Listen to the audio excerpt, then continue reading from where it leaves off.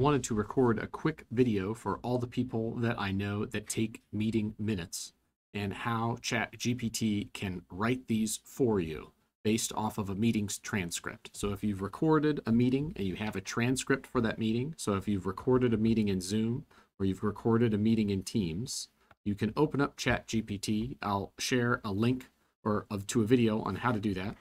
You paste in the following, write meeting minutes from the following transcript, include attendees and agenda.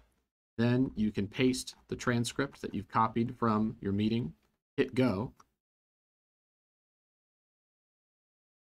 and it'll actually spit you out like a copy of the meeting minutes for the particular meeting. Now this will need cleaned up, but it at least gives you somewhere to start from. So there you have it.